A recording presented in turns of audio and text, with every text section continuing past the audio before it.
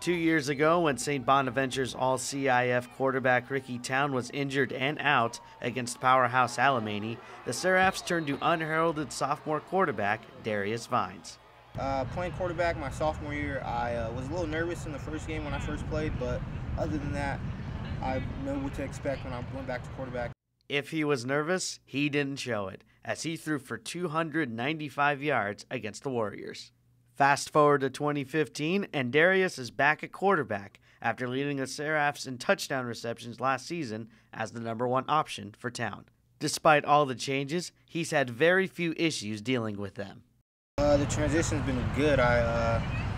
My footwork and everything was good for receiver, and that obviously carried on to quarterback. With that footwork and his strong arm, Darius's athletic ability on the field is what pops out in the minds of his coaches and teammates. Athlete. I mean, you know, and like in that true capital A sense, just a very gifted athlete that can do anything he wants. I gotta say, I've never seen a kid like him. He can run, juke anyone out. He has a great arm, probably the best I've seen in high school. And to be next to him in the backfield, it must be scary for teams. Football is not the only sport that Darius excels at.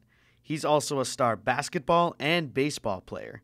He has scholarship offers for both football and baseball, but he's still undecided on his college path. I want to try and play both football and baseball, but if I can't, I'm not sure yet. I don't know what I'll choose.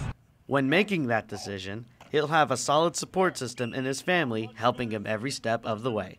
His older brother Randy was a defensive end at the University of New Hampshire from 2008 to 2012, and his older sister Deji plays basketball at Cal State Bakersfield.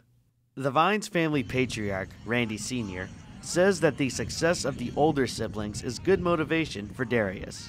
It's pretty much inspirational for him to compete at the level he's competing, so they can kind of feel proud of him. You know, I wouldn't say it's a competition, it's a helpful hand.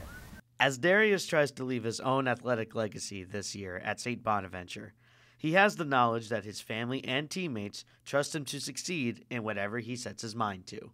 The advice I can give him is to proceed and prosper as a young man and reach for his goals.